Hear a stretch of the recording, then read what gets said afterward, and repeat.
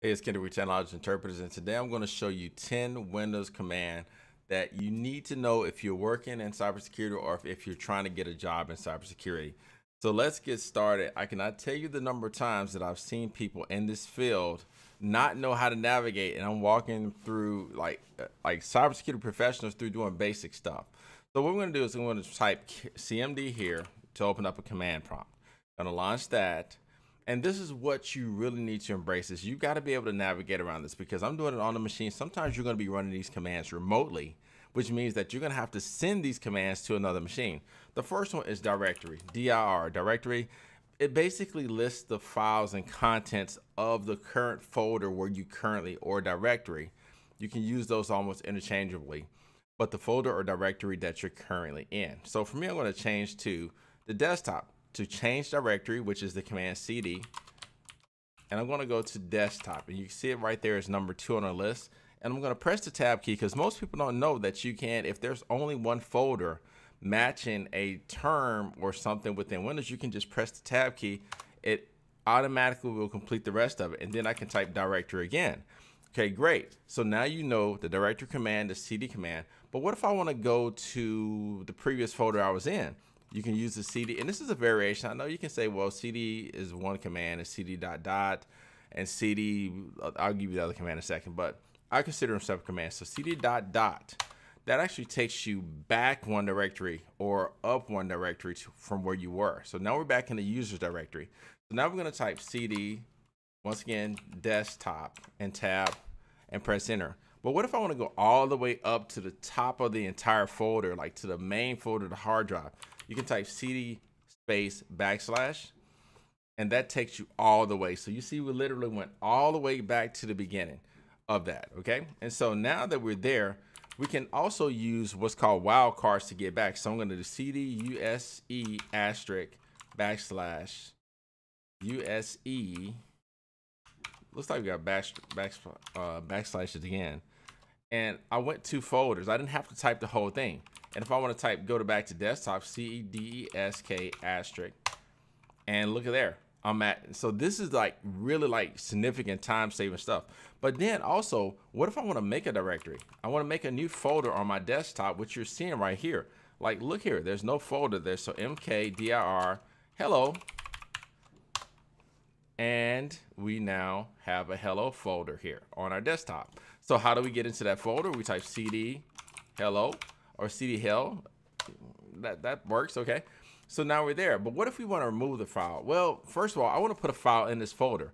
Now I can double click on the folder, and I can just right click here. I'll show you something else. This is actually not what part of the tutorial, but I can create a text document here and just say doc. And it's going to be, it doesn't show the extension because you can't show the extension, but it's doc.txt, okay? So that's one way to do it. Or I can use a new command that I want you to know, which is called the echo. I'm going to say echo hello.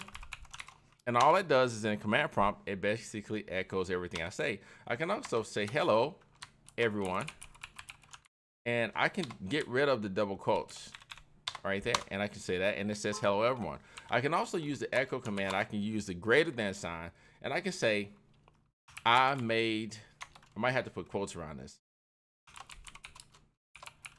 I'm going to put quotes around it just in case. I made this file with command line .txt. And if I do that, let's see what happens.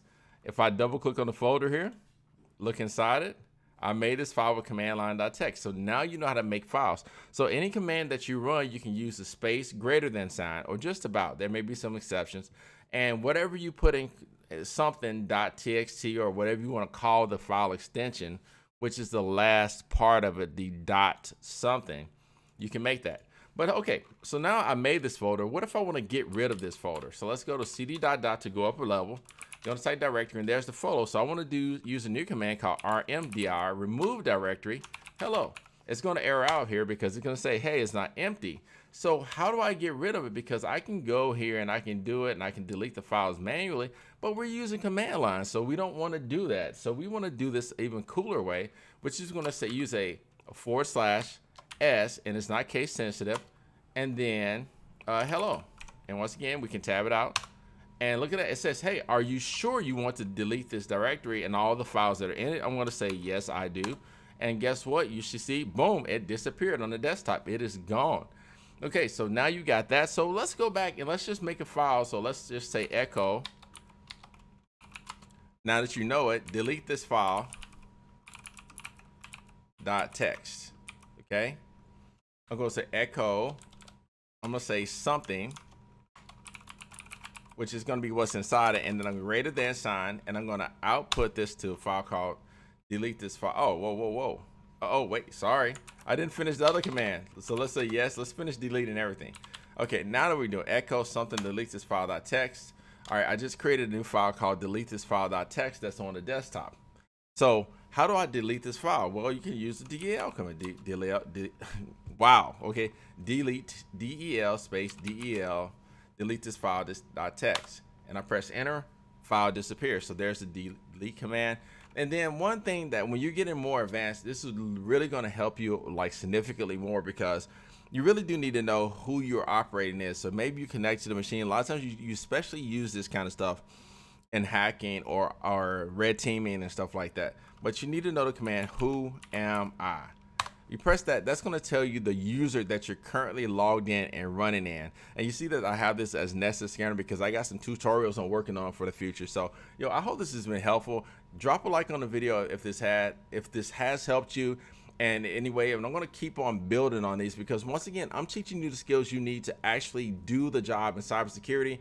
The CompTIAs and all those things, they're okay, but a lot of the boot camps and things out there are predatory.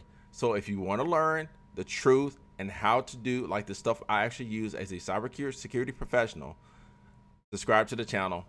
And I'm looking for people who are willing to take the time, spend the energy to learn, and people who are not just looking for a quick thing, because this is not a quick get into type of job. You will not be successful. Some of you might, but most of you will not if you do not take the time, do the grind, and earn the skills that you need to be successful. Thanks for watching.